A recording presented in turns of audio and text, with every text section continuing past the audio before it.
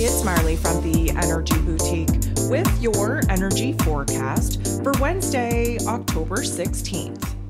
So the moon is in Aries all day, and as we kind of move through the day here today, there's going to be some restlessness, there's going to be some frustration, there's going to be some emotional tantrums, if you will, in order for us to again have a new illumination on where it is that we're holding on to old emotions, old thought patterns, old versions of self, because of course, we're in the full moon window. The full moon in Aries will be taking place here on the 17th, and the energy building to that particular event needs to make us restless, needs to make us a little bit frustrated in order for the proper type of emotions to rise to the surface, in order for us to release them, to integrate them, to let them go under this full moon energy. So we also have Venus, the goddess of love, beauty, worth, pleasure, and money, in the final degrees of Scorpio energy here today, as she will be moving into Sagittarius energy shortly after the full moon in Aries pops off. So again, I'm going to recommend that you listen to the October energy forecast. I'm going to recommend that you download your October energy guide, specifically made for your zodiac sign, so that you know where these energy shifts are taking place and how they are going to impact your life. We have a relatively quiet day in the cosmos. I say that with a little bit of hesitation, just because there are going to be flare-ups. There are going to be frustrations and ants in our pants that definitely make us hard to sit with thyself.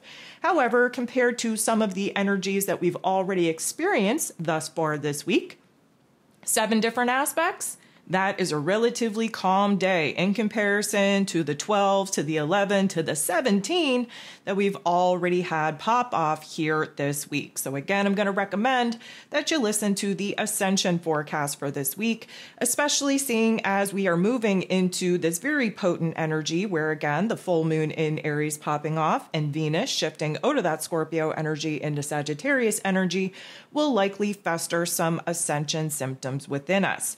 So out of the 7 different aspects that we have popping off here today, 6 of them are going to involve the moon. Now, the only aspect that doesn't involve the moon is between Mercury and Neptune. Now, we're going to have Mercury, ruler of the mental plane, ruler of information, communication, how it is that we express ourselves, in this Scorpio energy, again, using our intellect and our intuition to kind of do a deep dive, get to the matter of the fact, get to the truth of the matter, if you will. We're bringing things up in order to break things down, in order to come to a complete understanding of where it is that endings and closures need to take place in order for a new beginning to actually have the space to be created, to be manifested, to be brought into this physical realm. Mercury is going to be making a positive interaction with Neptune. Neptune, of course, in his rulership, retrograde in this Pisces energy. Neptune rules over our dreams, our imagination, our fantasy, our spirituality, our intuition. So with this water on water action, which we love, first of all, there's going to be an element where we wash away the negative narrative, the negative perception, the negative hyper focus that we have been sitting in for a very, very long time. Instead, what we're going to be doing is we're going to be focusing on the silver linings, on the new truths, on the new revelations, on the new pieces to the puzzle that we are slowly but surely unpacking in the downloads that we've already received. And Mercury being in, I'm going to call it this likelihood, this likeness, this companionship with Neptune, we are definitely taking a good look at our goals, our visions, our dreams. We are being kind of pulled towards what our intuition wants us to do and pursue. And of course, Mercury still bringing the intellect along. We are trying to kind of add a little bit of logic and practicality to some of the visions, some of the goals, some of the dreams that, again, in our inner realm, pulling us into one particular direction. So this is going to kind of have us very sharp in our mental plane, although we could be, again, wearing those rose-colored glasses and choosing to gloss over some very important details. The Scorpio energy not likely going to allow us to do much of that because we do try to keep it real in the Scorpio energy. However, there is this focus on the silver linings. There is this focus on the positive. There is this focus on what we believe we can actually achieve when it comes to the new vision that we actually want to start manifesting. So intuition is strong.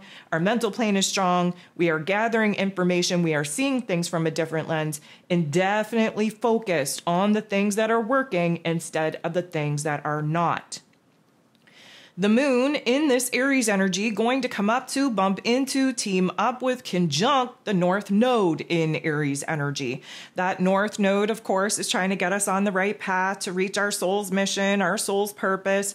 We have a new version of self that we are bringing online. And of course, we're doing the growing, the healing, the evolving into this new version of self. But of course, that North Node means that we're essentially sitting across the street from the South Node. And we know that that South Node is in Libra energy because we just had that South Node eclipse event, the new moon solar eclipse in Libra that we just had, that we're still very much under the influence in. So the South Node is trying to pull us back to what is tried, tested, true, what is comfortable, what is familiar, especially where codependent relationships are concerned, especially where it is that we allow other people to get in our head, other people's thoughts, opinions, perspectives on what we need to be doing in our own lives. We put too much weight into that. We should be putting that behind us. This is what all these eclipses for the last year and a half have been about, which is detaching, breaking away from the thoughts, the opinions, the perspectives, the weight that we allow other people to actually have in our lives. And we learn to stand on our own 2 feet in our own personal power and recognize what we need to be doing for ourselves. The moon is then going to make a positive interaction with Jupiter, the planet of growth, expansion, beliefs, abundance, and blessings, who of course is retrograde in Gemini energy. Again, a reflection inward, a reflection back. We're taking a good look at old ideas. We're taking a good look at old conversations that we essentially swept under the rug. We are challenging the information and knowledge that we thought we knew, that we thought we were using, that we thought we were integrating. We're reviewing the tough love life lessons that we've already gone through and seeing where it is that we can pluck out some of that wisdom and integrate it into the present moment, into the here and now, so that we don't make the same mistakes again. The moon making this positive interaction with Jupiter is bringing in a lot of optimism, but with that, a little bit of a manic type of energy. Again, with the moon in Aries, we're kind of bouncing around like a pinball machine. We have an excess of inner energy that we have to give a healthy channel, healthy outlet in order for us to not explode into a million different pieces. But there is this, let's call it restlessness, this impulse, this urgency to want to start fresh, to want to take action, to want to make moves. But we're not in the type of situation and circumstance to do that. Again, we're in a closure chapter. The only initiation, the only moves, the only actions that we are taking are to close the door on the past. And so although this is giving us a magnification on where it is that we are shifting our inner realm, especially where our mental plane is concerned, especially where that inner dialogue is concerned, especially expanding upon some of the ideas that, again, we are now revisiting, there is this optimism, there is this confidence, but there's also this over-exaggerated estimation of our abilities, of our capabilities, of what we actually believe that we can accomplish. Now, not to say that it's not good to have hope and faith and, push ourselves to try. But again, when we bite off more than we can chew, most times, often than not, we end up a little bit overwhelmed and disappointed. The moon is then going to semi-square, creating a little bit of tension and conflict with Uranus, the Great Awakener, who is retrograde in Taurus energy. This is going to bring on a little bit of confusion, a little bit of rebellion, if you will, a little bit of that warrior type of spirit that just wants to kind of lash out to anything and anyone, that is preventing us from moving on, that is preventing us from actually adopting a different mind space, actually putting us in a situation to see where we're blocked, challenged, and limited, instead of having the freedom to choose to actually make some progress in a totally different direction. Now, again, this is probably going to fester a lot of anger, a lot of frustration in our inner realm because we are lacking patience. And again, with Uranus now retrograde in Taurus energy, we should be focusing on where it is in our physical realm that we're resisting the changes that we know that we need to make for this new version of self to actually be successful.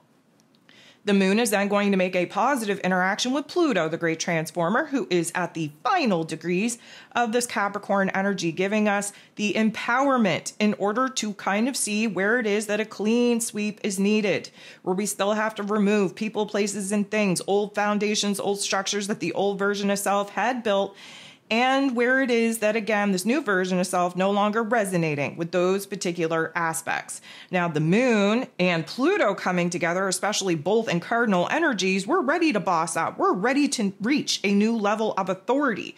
We are ready to do what needs to be done in order to clear the space and free up our physical realms for something better to actually be built, to actually be created. So this is going to really push us into a new mood and a new attitude to do the hard things that we've been resisting and doing, and really putting us in a situation to, again, tie up the loose ends of the past so that we can get started on building a better future. The moon is then going to make a positive interaction with Saturn, the Lord of Karma, who of course is retrograde in Pisces energy. This is going to put us in a situation to tap into our intuition, tap into our intellect, realize what is falling apart, what is not strong enough in order to kind of stand the test of times, especially with our belief system, especially with our mental plane, especially with the roles and responsibilities, the commitments, the obligations that we've made to certain roles, certain people that, again, we're no longer vibrating with. So emotionally speaking, we have this impulse, we have this urgency, we have these ants in our pants pushing us to see where it is that we need to take action and make moves to clear out the old in order for us to, again, have the space to start building a new foundation and structure that the new version of self and the new wants, needs, and desires of that new version of self can actually be built upon. The last thing that we have going on here today is the moon in this Aries energy, making an awkward interaction with Venus, the goddess of love, beauty, worth, pleasure, and money in the final degrees of the Scorpio energy. So Aries energy and Scorpio energy, they have a common ruler, which is Mars. We know that Mars is in Cancer energy, not his most favorite place to be, however, making us hella defensive, overly protective, especially when it comes to our emotions. We are in preservation mode, fighting and protecting and defending what it is that we've already built, what it is that we've already created, what it is that we know that, again, needs to change, but we're not willing to change it right now because we would much rather have what is tried, tested, true, comfortable, familiar, predictable in our lives than push us in a state of foreign territory. So this particular interaction, emotionally speaking, we have new passions, we have new desires, we have this new tenacity, we have this new spirit pushing for us to do what we need to do for ourselves, putting ourselves back at the top of the list. Venus, who has been moving through the Scorpio energy, again, doing the shadow work to eliminate the old people, places, and things, the old emotions, the old situations and scenarios that have her feeling trapped, that have her feeling like she's stuck in the old world that she's built and that she's created, even though she's no longer in alignment with a lot of the things that at one time she very much was. The Scorpio energy, because we're nearing the end of it, the true transformation is coming online. We have a certain depth in our heart space, in our emotional realm, that we now are using to push us to do the hard things, which just happen to be the right things to do, in order to clear out the space of the old realm, the old reality. This major change, this major transformation is empowering us to do what we need to do for ourselves so that we can create a realm and reality that not only looks good, but that feels good as well.